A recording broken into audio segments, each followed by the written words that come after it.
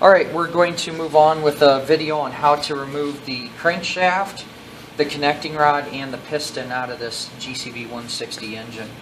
The first thing I want to point out is one of you are probably going to find an engine with this broke. I remember last year we had some students got a little overzealous and broke this off. Now if I lean on this or anything else on this little casted arm here, it's going to be easy to break. You agree? Yep.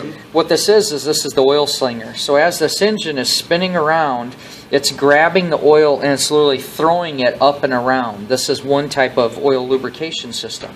The other thing I want you to know right now is that this is intentional on which side this is on. If you were to flip this around and try to put the rod on the wrong way, as soon as you turn the motor over, it would hit the case and break off.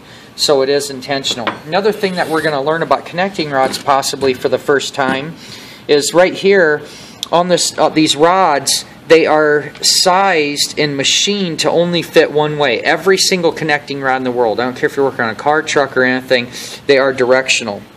A lot of times what you guys are going to find in our motorcycle applications is you're going to have a letter A that might be stamped across both halves, so that when you put the rod together, it will make the full letter or full number. Sometimes it's a 1, sometimes it's an A, so on. The other time, you'll see where there's like raised cast portions.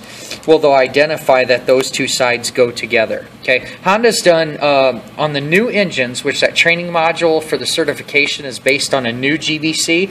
They've really done some neat updates that make this even easier yet to match things together, trying to eliminate those problems. So I'm going to go back here to the actual disassembly of this. On the rod itself here, these are 6 by 1 millimeter bolts, so about what's their torque? 6 to 9 foot-pounds, right? Okay. Now what you can do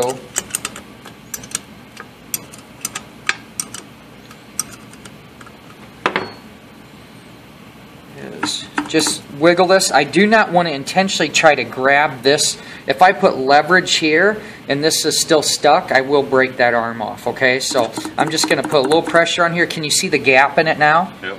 Okay, so it has loosened up enough to where it's going to be free.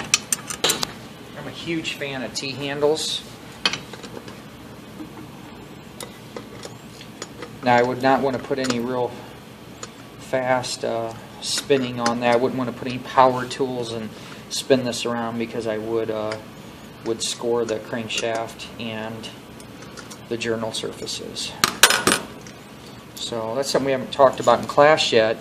This is a journal, so we call it a crank journal. This is also considered a rod journal, to be more specific.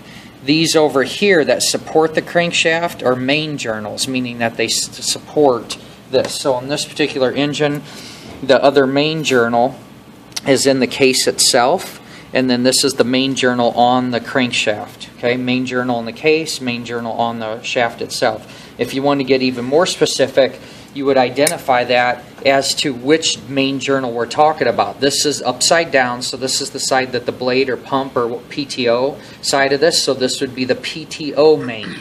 Make sense? And on the other side, that side that the flywheel attaches to for the ignition, we said was the mag, or the magneto, so that would be the magneto main. Make sense? Yeah. And this is just a single cylinder here, so this would just be the connecting rod journal. Okay? So what the trick is here is you're going to hold this with your hand, and I'm going to go ahead and I'm going to spin this around, and I'm just supporting it so it can't scratch or whatnot, and I'm going to push the piston up into the cylinder as far as it can go, then go ahead and swing it out of the way, and what I'm going to do is find a sweet spot here that I can slide this out. So do you see how I really had to be careful to kind of move things out of the way? Right. Let's see, I'm going to put this back in. So I'm taking this rod, and what you're going to see is how close that crankshaft is right here and right here.